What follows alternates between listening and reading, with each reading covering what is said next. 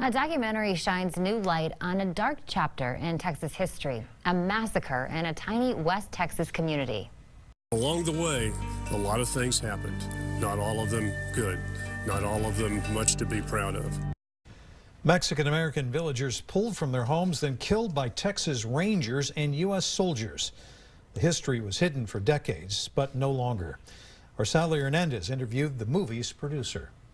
That film is called Porvenir, Texas, and we're joined by the producer, Cristina Fernandez-Shafter. Thank you so much for being here. Thank you so much for having me. I saw this film just a few minutes ago, and I was telling you that I had to really compose myself because it's such a powerful film. Tell us about it. Well, you know, my husband and I ran across this story just sort of by accident in 2016. We were doing research for another film that we were about to embark. We were going to write a screenplay. We needed a backdrop. We wanted to have something in West Texas, and we discovered this story, and my husband was just completely taken by these events and understanding that they were buried for a really long time. My husband, Andrew Shafter, the director of the film, actually passed away February 23rd from cancer and complications from that, lymphedema.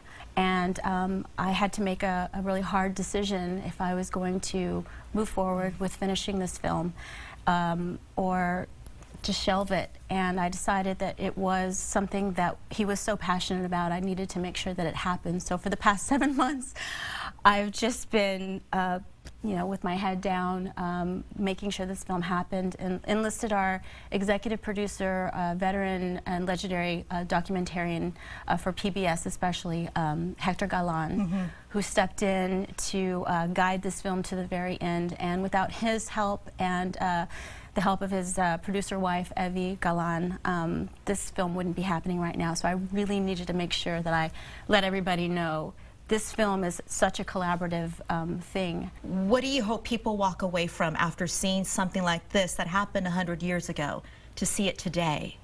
My fervent wish is that people will dig deeper, ask more questions. My hope, what I'm experiencing, is that people are like having these aha light bulb moments where they're saying, well, maybe what I was taught wasn't the full story. And so I do hope that other filmmakers, other people who are interested in learning about history do dig deeper. What are you going to be thinking about when you have a crowd, a room full of people who are watching this documentary film? It's something that you loved, and you love the person behind it who was creating this.